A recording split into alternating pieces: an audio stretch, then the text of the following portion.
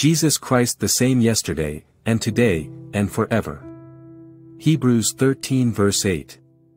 Years ago, God spoke a phrase to Gloria's heart that I've never forgotten. She'd been asking him to teach her to walk in the Spirit, to operate more fully in the supernatural power of God. In consistency lies the power, he said. That revelation was tough for me. In the natural I'm anything but consistent. My human nature tends to be up one day and down the next.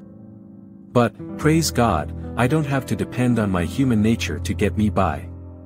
I have Jesus Christ living within me, and he's the same yesterday, today and forever. Jesus isn't fickle. He doesn't change his mind from one day to another. He's constant, and if you'll press into him, he can cause you to be that way too. Most believers don't do that. That's why there are so many faith failures around.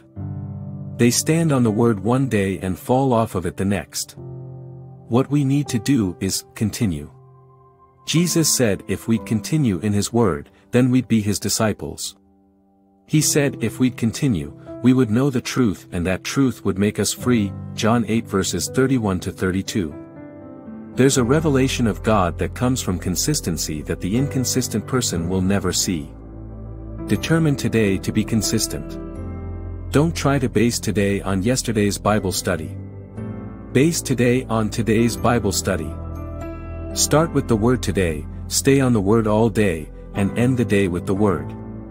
Then tomorrow get up and do it all again. There's power in constant consistency. So don't be an off again, on again Christian. Continue in the Word every day.